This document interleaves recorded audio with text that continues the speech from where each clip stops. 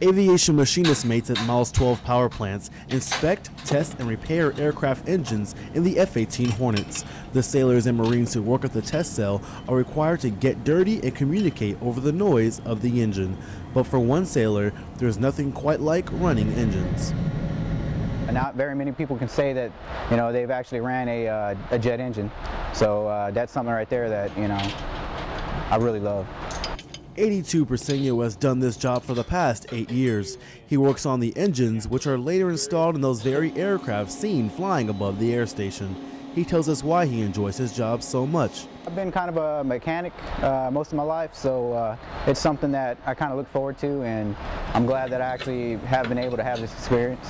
For 82 Briseno, running the engines is satisfying work, but the real payoff is seeing the engines he inspected being used in the sky. Like I said, the best part of my job would be actually being able to run the engines and know that the product that we're putting out to the actual fleet is a good product. Lance Corporal Trevor Phillips, Marine Corps Air Station Iwakuni, Japan.